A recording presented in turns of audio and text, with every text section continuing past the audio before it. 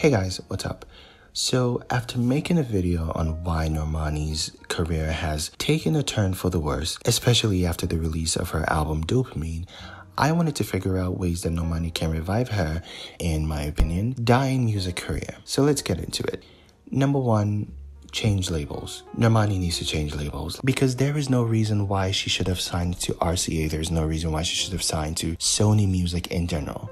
I think the reason why she signed to RCA is because they don't really have really big acts on their roster, or at least they didn't at the time she signed to RCA. Now they have Doja Cat, who is a cash cow for them, and moreover, this is what they do. They see that an artist is doing well on their label, and they tend to put everyone else on a back burner. They may not totally ignore them, but they definitely don't give them the attention that an artist would need to get their names out there. And that is one of the biggest problems I see with Normani, her promotion. It's just terrible. I recommend moving to a label owned by Universal Music. You know, they're really good. Capitol Records, Island Records, Interscope Records, Def Jam, Geffen Records, or even Republic Records. This is where like all the superstars are. Ariana Grande, Nicki Minaj, Taylor Swift, Post Malone, Drake. All of them are on Republic and all of them are under Universal Music. She needs to move to where the superstars are. Although there might be a little bit too much competition, but the thing I really like about Universal is that they at least try to push their artist, at least from what I see. Number two, release Super Deluxe Dopamine. I think after all that has happened in terms of Dopamine flopping, there really isn't any salvaging this album at its current state. Could be possible, but I don't really see it. So maybe re-release Dopamine as a super deluxe album that includes all the past hits as like bonus tracks to sort of give fans a full meal kind of experience. And also release videos for the era to give fans a sense of like something actually being done to keep them fed. If this works, she might be able to go on some sort of mini tour. Number three, she can always cancel the era and start a new one. Sort of give fans something new to look forward to. But this time around, she can't waste time like the way she did with Dopamine. I feel like this is a good option, but I know some fans will not be happy about her abandoning the Dopamine era. But let's be honest, guys, it's kind of already dead.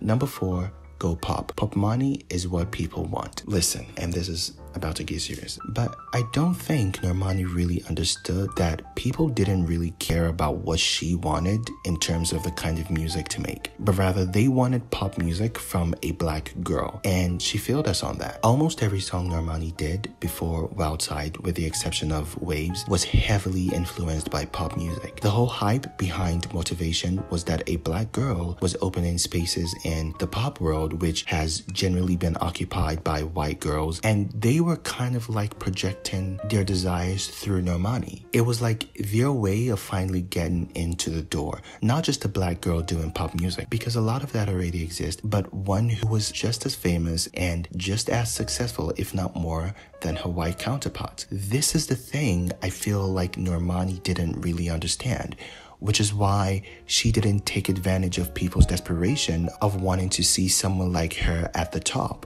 Instead, she saw the initial success and thought people were here for her. No, they were not here for her. They were there for what she represented to them. So the smart thing to have done was to capitalize for at least 2 albums, and then after cultivating a strong fan base, doing her own thing. But as you know, things didn't really end up that way. Don't get me wrong, R&B is fine, but that's not what fans of Normani really wanted in the beginning, me included, and certainly not what the general public is listening to. Like, the general public is just not into R&B.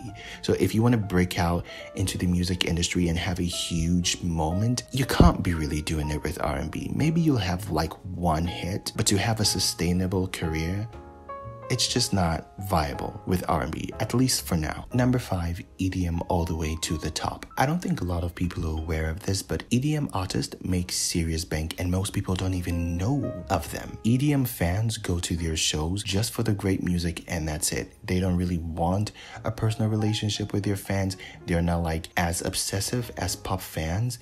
And I think this is going to fit Normani's brand really well. You know, she can do a few EDM tracks here and there with a few notable producers like David Guetta or Zedd or Calvin Harris, who she already has 2 songs with, and many more, Marshmello, people like that. I feel like that can help her get on tours, do a lot of festivals. This way, there's less pressure in terms of like numbers, because in the world of dance music, none of that really matters. Like, your chart position does not matter. She's still gonna get paid big bucks.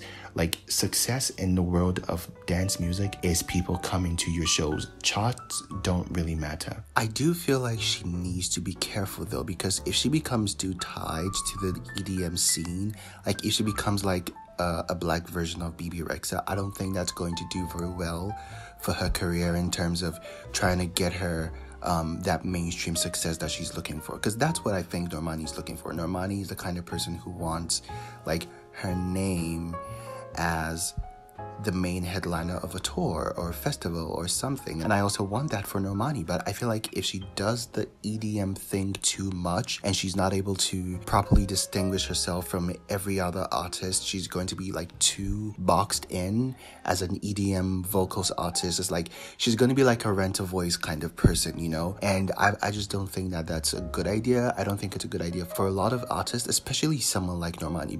But you know what, if things get really hard and desperate, I feel like that's the best thing she can do in order to keep her name out there and have a chance to have a proper solo career. And then when she's done that for a while, she can always, you know, transition back into mainstream pop music or R&B music, whatever music she wants to do. Last but not least, she needs to get her face and her name out there at least for the next 5 years and then go back into hibernation.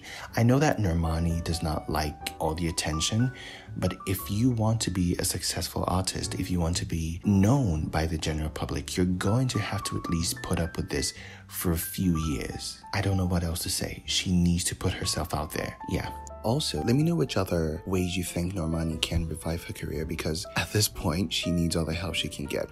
I feel like if she wants to keep on with this era, this dopamine era, remixes are the way to go. Like, the songs in their current state, for a lot of them, are not very good, and they're not going to be huge, massive successes that she will need in order for Dopamine to get the attention it deserves to become a successful album.